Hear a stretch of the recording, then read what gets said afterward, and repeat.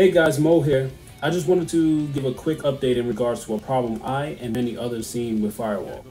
An exploit really that can potentially ruin the game. I was actually working on a different video but came across this problem and felt this needed to be said immediately. The other day I was playing and we were playing as attackers. The entire opposing team died, so thinking that someone probably accidentally was throwing a grenade instead of placing a mine. We thought nothing of it. Sometimes that happens. You think you have one loadout, but you have your other loadout and you accidentally use the wrong item. We ended up losing the match because by the time we got to the laptop, we didn't have enough time to destroy the jammers and hack the laptop.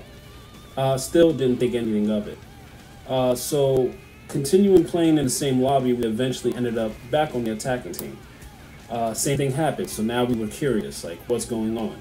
Turns out the group was exploiting a flaw in the game design. So the entire group equips signal jammers, places them, and then kills themselves. The game clocks then automatically drops down to a minute and forces the attack team to eliminate the firewall, find the laptop, destroy all the jammers, and hack the laptop within that time, which ultimately you're going to fail, and it's going to grant the defenders the win and the XP. So this is something that I've only seen it about 3 times because I was playing in that one lobby, but I've heard others encountering this, so I just wanted to just let the community know, like, this is something that's happening. Hopefully the devs fix it.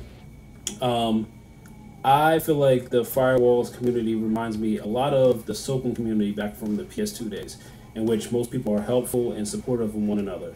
It's a very rare thing to have in this era of gaming, and I hope that, like, A, the devs fix this exploit real quick, and B, the community refrains from using it to maintain some level of fun.